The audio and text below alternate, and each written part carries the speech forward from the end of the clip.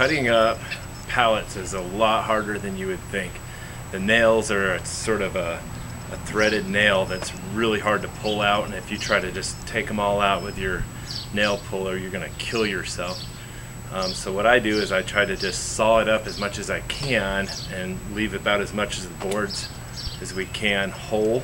So then you only have to pull the nails out in the center, and that makes it a lot less nails you have to pull. So first I'm going to saw it up, and then I'm going to pull the nails and get us hopefully some usable wood out of this thing.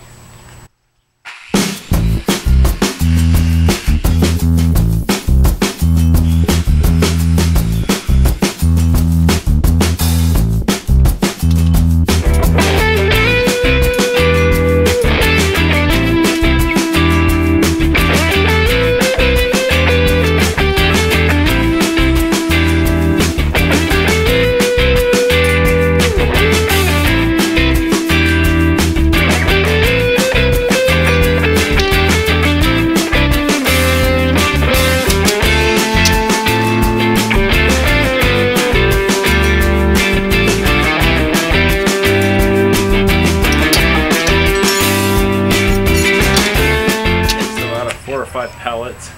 I only got about one project's worth of good planks out of it, just because we let ours sit out in the weather too long. So you don't want to do that. Like, use them up as fast as you can to get the best quality wood.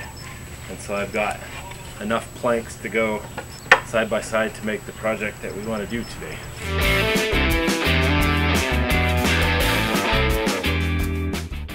So first I just got all my pieces that are actually usable. I lined them all up about as tall as I want this to be. Then I turn them over so the dirty side or the worst side is up.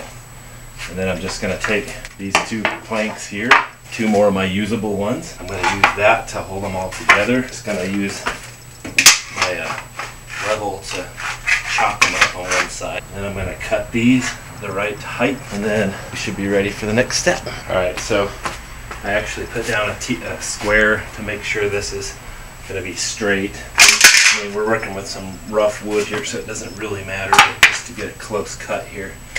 And then measure how tall my whole piece is going to be, 28.5. And we'll mark that. Let's just do a little bit smaller, 28.25. 28.25.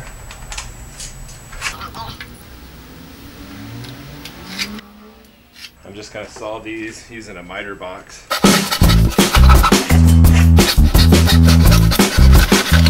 Now we have our two binding pieces. Okay, now that my tie-in pieces are the right length, just going to find out where to situate them on here.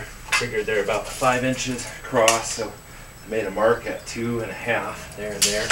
And that's where I'm going to try to run my screws, just kind of keep them centered on the back. Also, I think these are actually like 5.25 wide or something, but again, we're working with just rough wood, so it doesn't really matter to be perfect. This is also going to be a line to help me decide where to place it on the back here. So the edge of these at a foot. Ready to screw those down roughly square.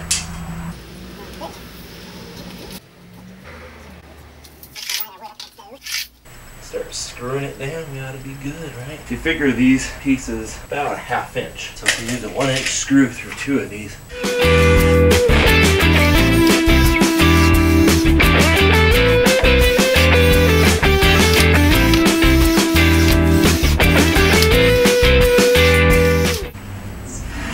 My wife says this is a little too light for the look that we want, so my next step is to stain it a darker color. Alright, so we're just going to use espresso satin stain.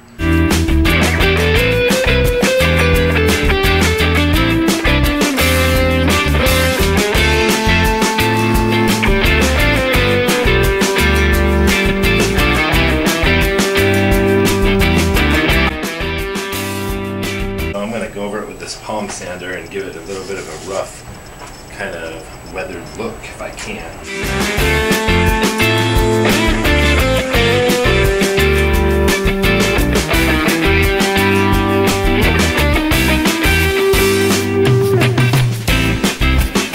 Okay, So for the actual putting the words down on the palette, this part's not fair for a DIY video because I'm actually a graphic designer, and so I'd set up words and stuff like this for a living. But you can just go find something online somewhere and print it out. The way I'm going to get it on here is I'm actually just going to hand sketch it. There's probably lots of other ways to get your words onto your palette, but for me, right now we're just going to sketch it on there.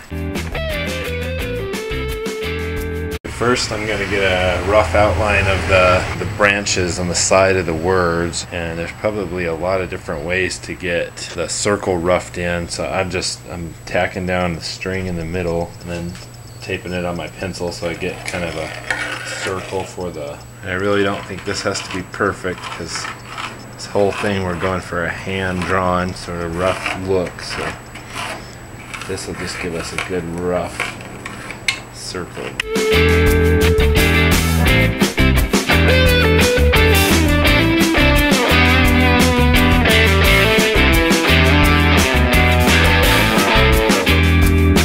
Okay, now to me, the more important words are the big scripty font. So I think I might sketch those in first and then try to make the smaller words fit where they should go. Okay, and I went ahead and just gave myself a center line right down the middle, and then I'm going to estimate the width of my longest script font, so 8 inches on either side of this line.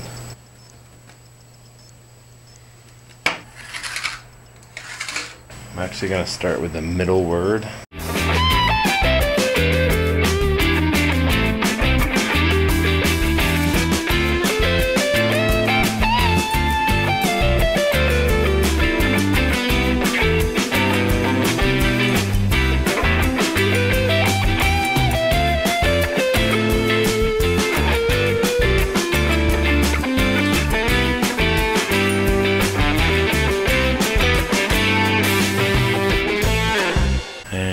That's the chalk. Now it's time to do paint. We're gonna start painting this thing.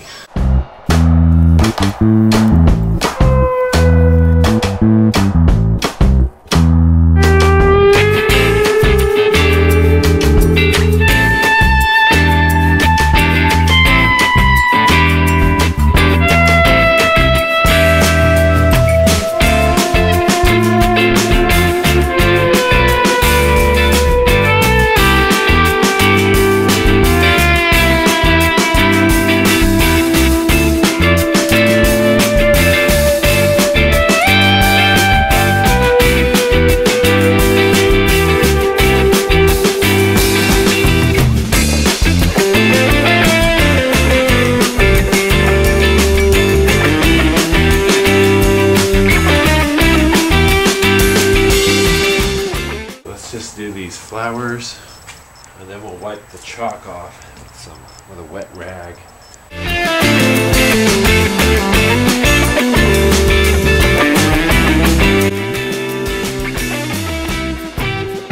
Alright, now just going to take a wet rag and wash the chalk off.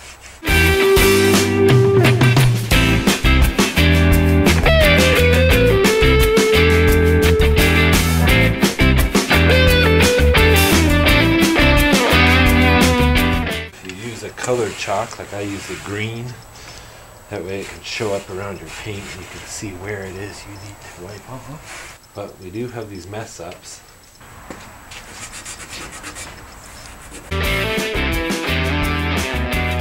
One last step is to hang this thing, and I'm going to use this picture hanging wire, and I already feel like there's enough space from here to the wall.